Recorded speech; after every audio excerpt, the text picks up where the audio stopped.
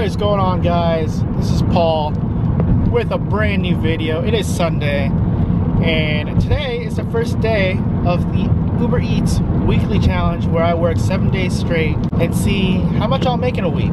But I am headed to Beaverton to drop off a couple things and do a couple of errands, and it's still early. It's 10:59. I might most likely miss the first hour of the guarantee from 11 to 2, but I still have 12 to 2 and then also the 5 to 9 guarantee, but I'll still work between the lunch and dinner guarantee. So I just want to see how much I'll be making even without guarantee, and I'll factor in the guarantee amount maybe next week when I give you guys the 7-day result, and add the guarantee on a side so you guys can compare it if you guys weren't doing it on the guarantee days.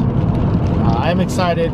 It is pouring out, but hopefully people are going to be ordering a lot of food today.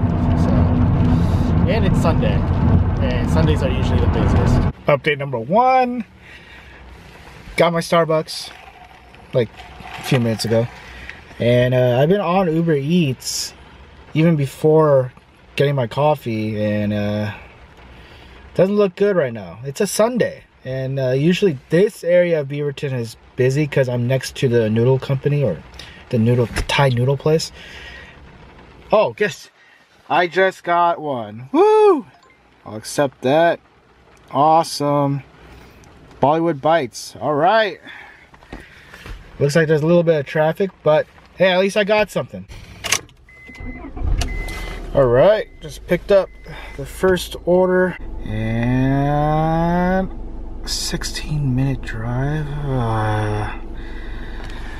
At least it's not a guarantee, so that way longer ones I don't mind. If it was an hourly guarantee right now, I would be not too happy. So I made my first delivery, made $8.18, and that took about half an hour, maybe even less, and I was online for a little more than half an hour, so that's why it's showing hour 15 total hours online. But yeah, all right, quick update. It's 5:34 and I am on my hourly guarantee. I am on my 4th delivery. I don't think I'm gonna be able to make this hour because I didn't get anything since 5 until just now, so I'm on my way to pick up the Indian food, the same place I went to my first pickup.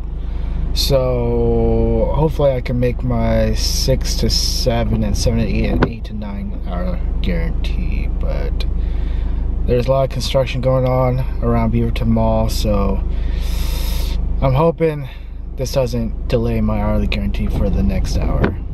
All right, it's almost 6, but I just dropped off that delivery. Of course, no tip. Just a little advice. If you guys are thinking about signing up for UberEATS, don't expect tip. It's completely different compared to Postmates.